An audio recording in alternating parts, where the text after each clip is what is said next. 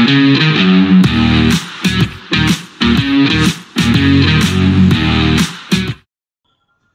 welcome back to the SuperCoach Nuff channel. In this video, we finally get to look at some team lists this preseason. As you can see there on the screen, the preseason challenge round 1 kicks off this weekend. So the first lot of trials, get to see perhaps maybe more so in this, a bit more experimentation sides. Especially given we've also got the Indigenous All-Stars. So I do have that list here as well, which we'll just quickly run through just to get a bit of an idea about the sorts of players that won't be playing this weekend. And the Indigenous All-Stars backline looks pretty good there with Latrell, the Fox, the Hammer, Tony Staggs, Khan Pereira, Trindle and Hines, so the Cronulla pairing in the halves with Cody Walker out, obviously. The forward pack, I guess, is pretty handy in the back row with Elliott, Curran, Hopgood.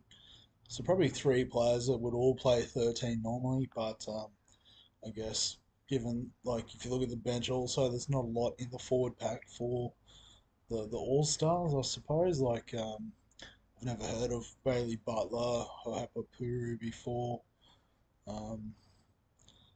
Zach Fulton, Jordan Grant, I don't think have played first grade yet, but might not be too far off.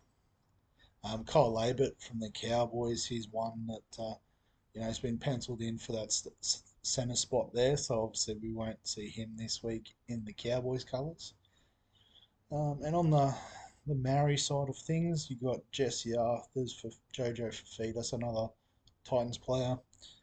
Gagai and Timoko, Pompey, Nick Arima and Hughes in the halves, so, decent, but I'd probably, give the Indigenous All-Stars a bit more credit there in the back line. Their forward pack looks pretty good, though, with Royce Hunt, Brandon Smith, Leo Thompson, Britton Nikora, Kenny Bromwich, Joe Tarpany.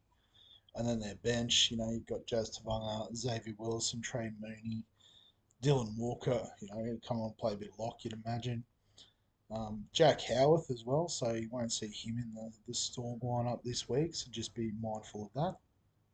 And Keenan Palacia as well, so probably a few players that might have had some interest there, but obviously playing for their respective cultures this weekend, so get after it, boys. But I guess we'll have a look at the team list for the preseason challenge. And the first game on Thursday night is the Dogs and the Storm. So just having a look at the Dogs first. So Blake Taff at fullback. It looks like they're going to give him every chance to prove himself in that position. I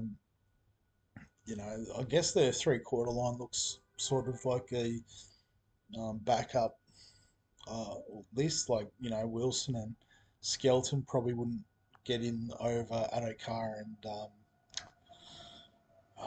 Jacob Kiraz. Can't believe his name escaped me there. They've gone with Sherry and Clark. Stephen Crichton's definitely in one spot, and maybe Connor Tracy has the other spot locked in. I'll just have a look if he's on the extended bench. I didn't think he was.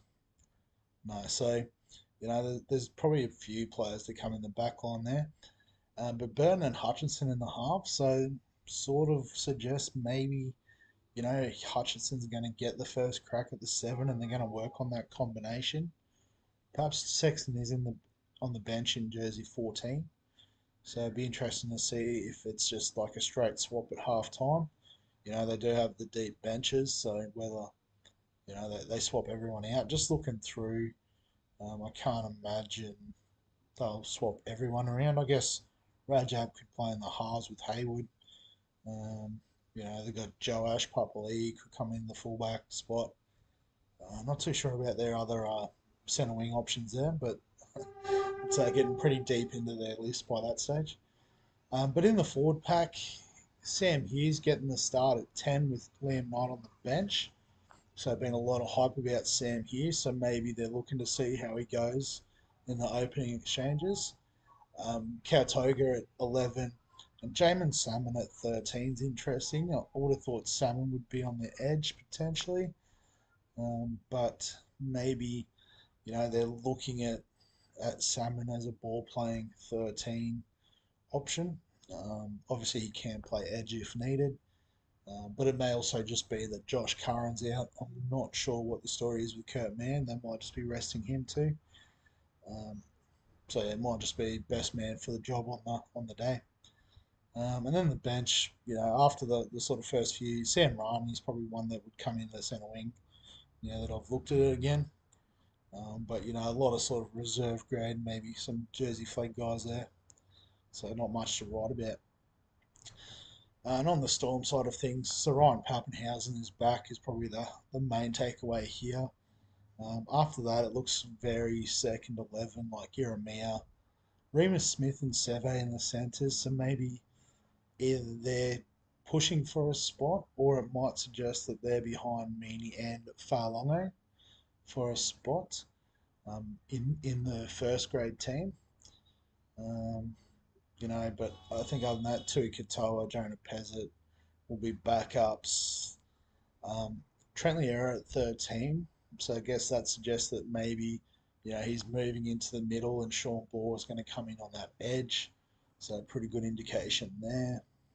Interesting that Tyron Wishart's coming off the bench, even though this is probably their second string side, other than Pappenhausen, I guess. But thought maybe he'd find his way into the 6 or the 9 to try and get him some minutes.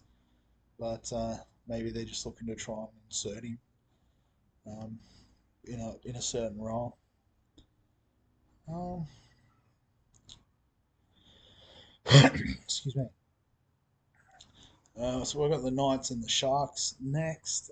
For the Knights, um, so Fletcher Sharp obviously isn't Kalen Ponga, so don't need to worry about that. Tom Jenkins and Greg Marzu named on the wings, so maybe getting first crack at it. Tommy Jenkins.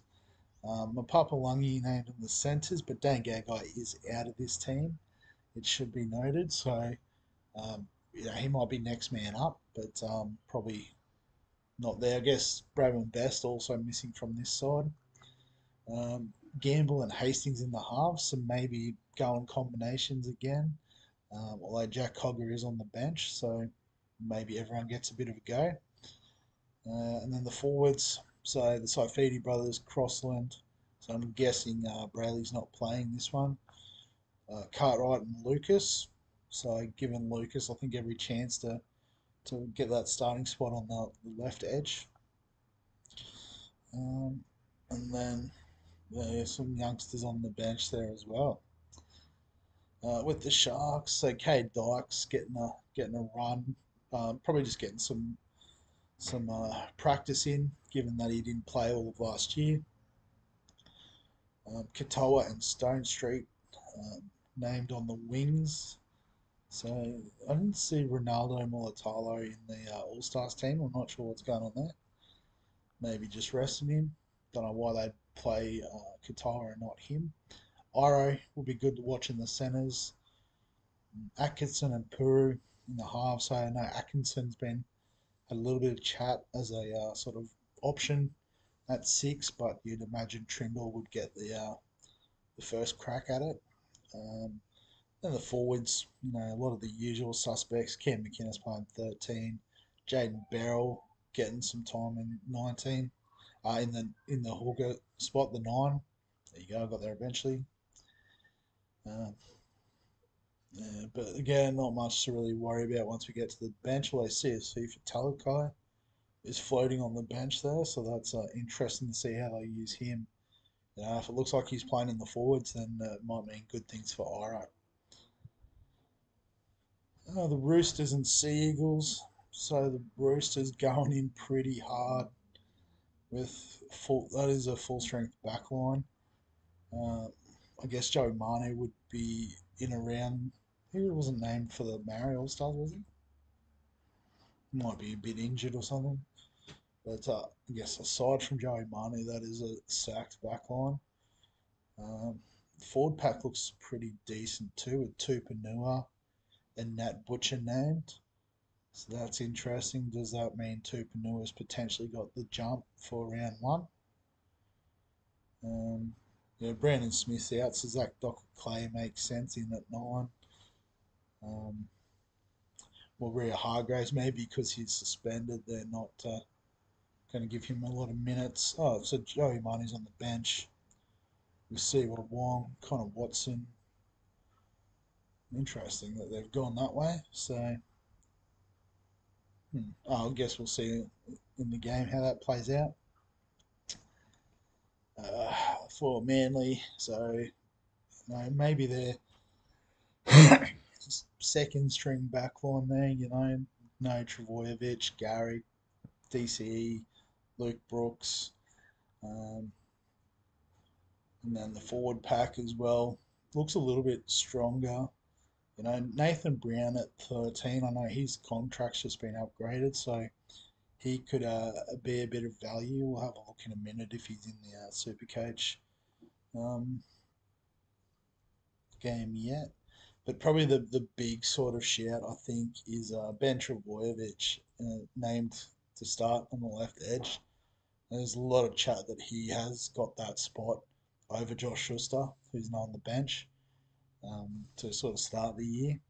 And in that case, that obviously opens up a few options, super coach wise and fantasy wise as well. But yeah, really interesting to see. Um, and then on the bench is Humphreys. I think they've pumped up a little bit. Be interesting to see how he fits in with Chen Kum Tong as well. I think they're both basically the backup hooker options. Well, I think Humphreys can play in the halves, so he might slot in the halves in the second half. Um, but yeah, other than that, not too much to worry about. The Eels and the Raiders. So Chevy Stewart named at fullback for the Raiders. I'll probably jump the gun here. I guess the Raiders are probably the more interesting side in terms of Supercoach. Kotrick, Schiller, Hopewadi, Savage. So I guess they're missing a couple of their guns, like Timoko's playing All Stars. Um, Sebastian Chris, not too sure what's going on with him. Maybe because he's suspended. Early doors, they've given some trying to work out some options.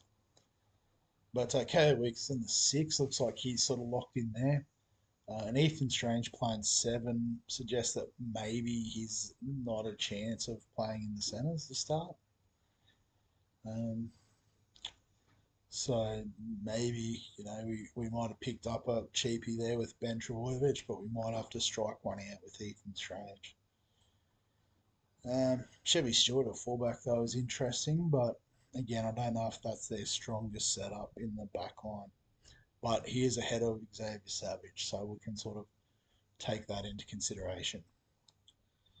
And the forwards, Emre Gula starting is probably their main bench option. Yeah, Solo, Sasagi, Mariota. So these guys, a lot of them will feature in games throughout the year. Tom Starling starting off the bench, so I guess getting used to that role perhaps. But they also have Levi as well, so might just get 20 minutes or so each just to get into it.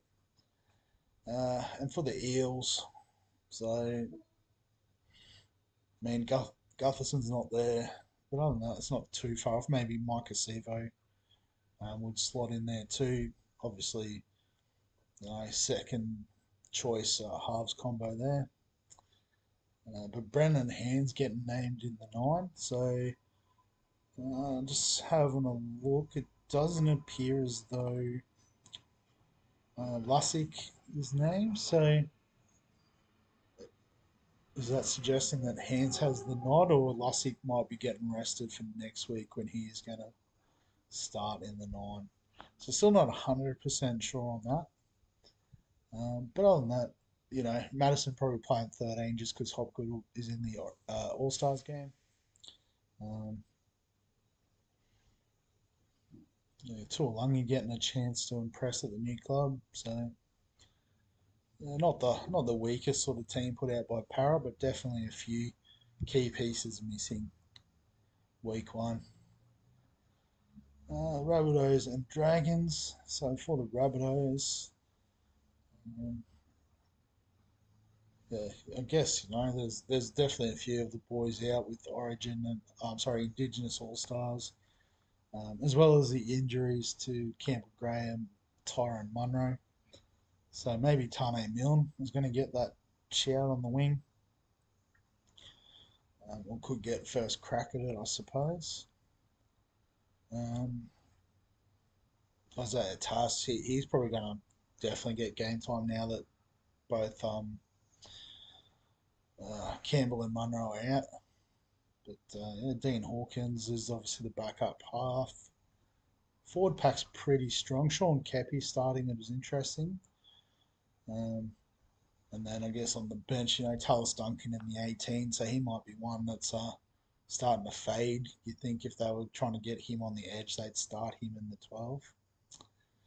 Um, but on the Dragons side of things, just looking at this, it's a pretty full strength side. Sloan at fullback. They've talked about Zach Lomax on the wing with Bird playing at the centres, Flanagan and Hunt in the halves.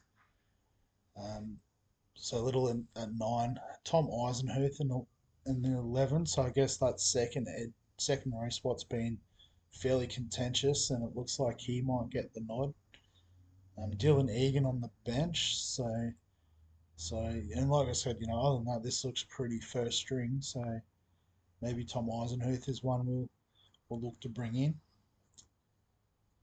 Um, and then on the bench, just I guess all of the options, which is pretty handy.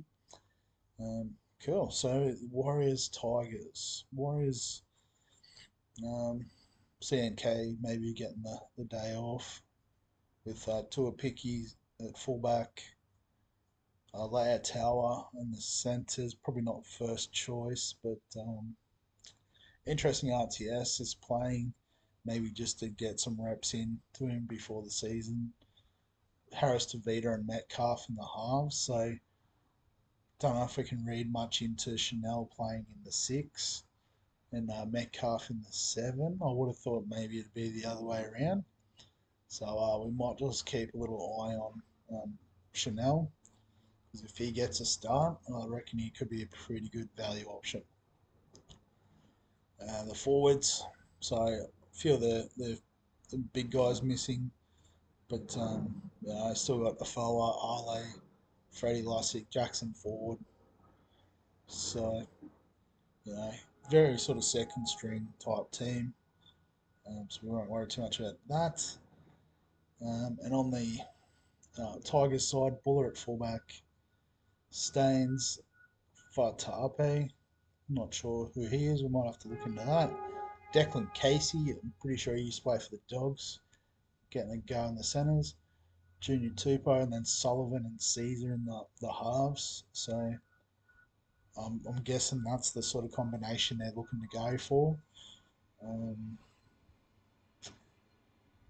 and then Udi Kamanu, Coruscant Clement. So if this was a fairly full strength sort of side, there might be a couple of interesting options here with, one of Fat Tape or Declan Casey getting the start in the centres. You'd imagine Justin Olam would be in the centres for sure, but there might be a bit of value there. Alex Seyfarth as well. I think he's a cheap option, but there's been a bit of chat about he might be the starting 13 for the Tigers this year.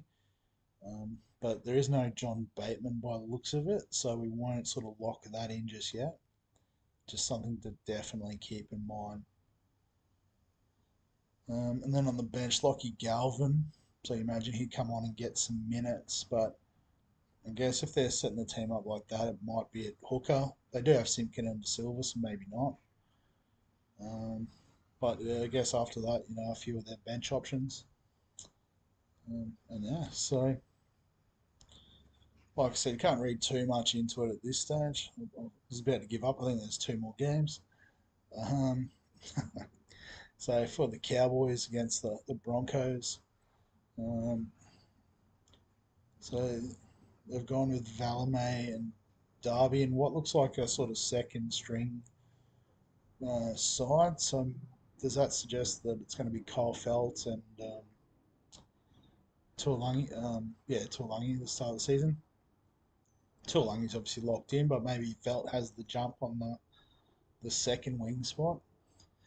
Uh, in the forwards, yeah. So again, very sort of second string. Finafuiaki, he'll struggle to get in ahead of um, Nane and Lukey, but definitely quality there. And then, yeah, the benches are, some up and comers.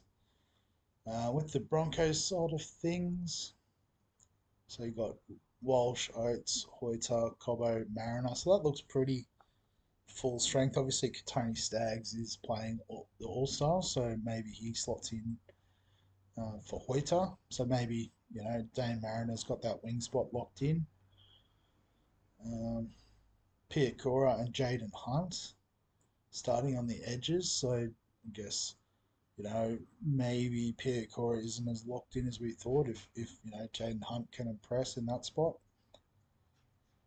and then yeah, Corey Jensen starting in the forwards. So if we look at the bench, you've got like Fletcher Baker, Kobe Hetherington, Martin Tapau on the bench. So I know I have at times had Xavier Willison in the team in the preseason, but maybe he might get squeezed out of what seems like a pretty full strength 17 there, and a few of the other squad options on the bench.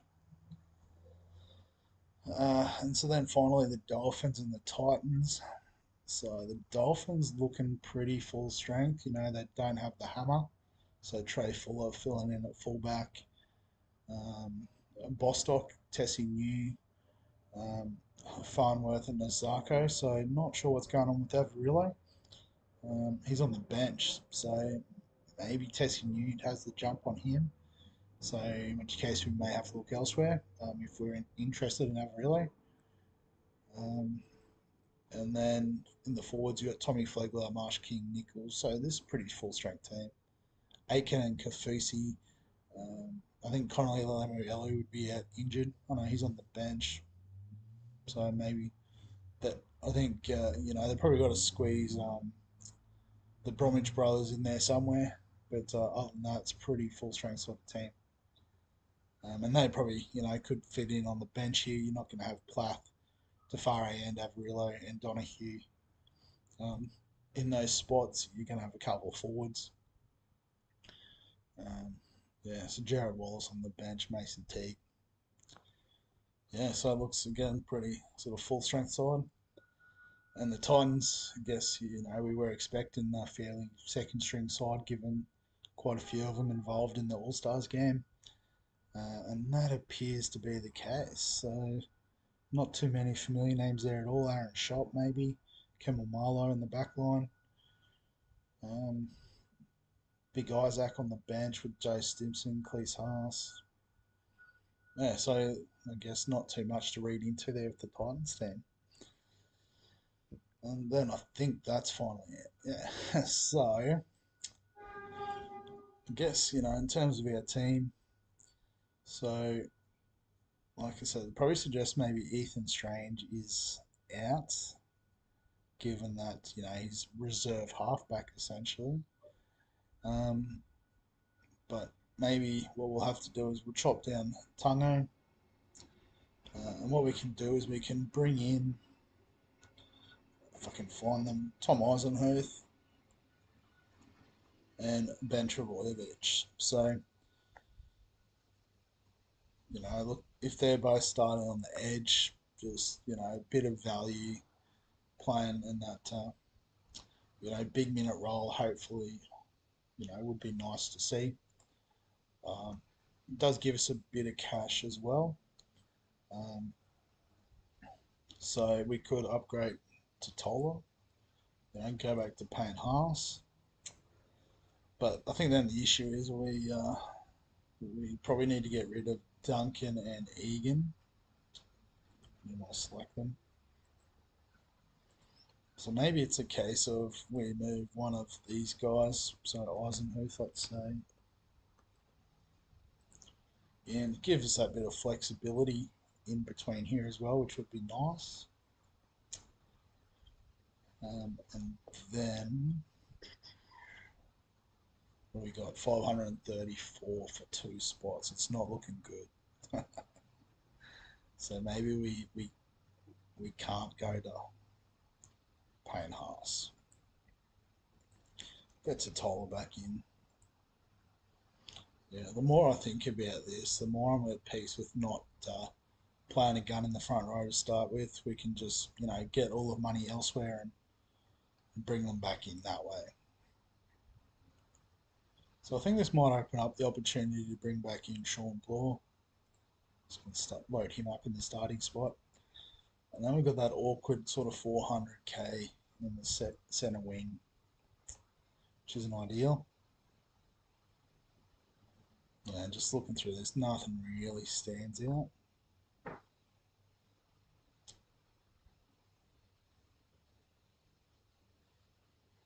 I guess if he gets to the run, Failunga, maybe, like I said there, we're sort of resting him up this week to let him go next week in the bigger trial. Or Bronson Sherry, if he can force his way in off the back of a good game.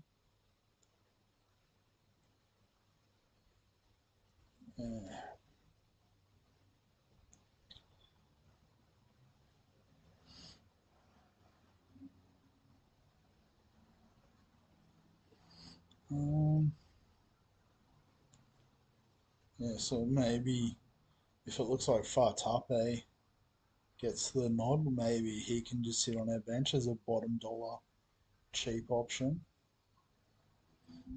But, it's a bit risky, especially given they got the buy in round one. We won't get to see the team list. So maybe Chevy Stewart, if, they are sort of giving him a crack at number one. Iro, perhaps. Again, that's a bit of a question mark.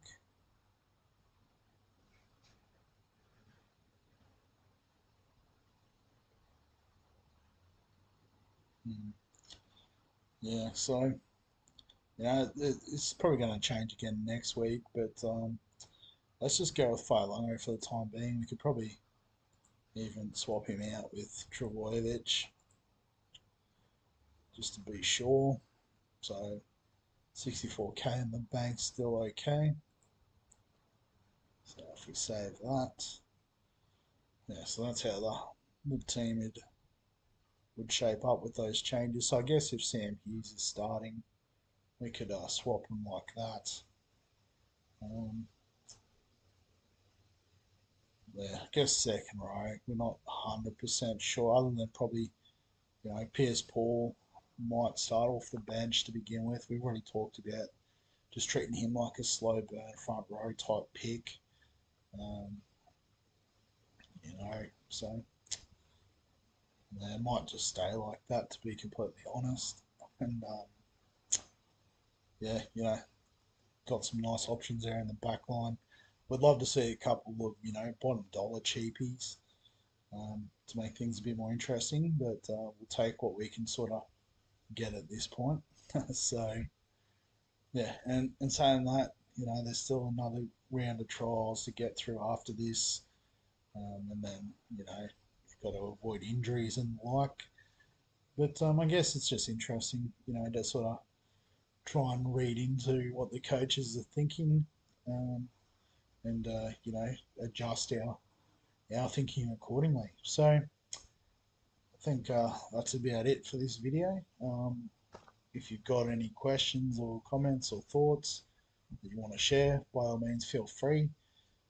Always love to get involved with the viewers. If you're enjoying the NRL content, remember, give us a like and subscribe to the channel. So I think we're pushing 240 subscribers now. So it feels like every time I record a video, it's going up by about 10 at a time now, which just is thanks to everyone who is getting involved and, sort of spreading the good news in that sense. And yeah, other than that, we'll catch you in the next one.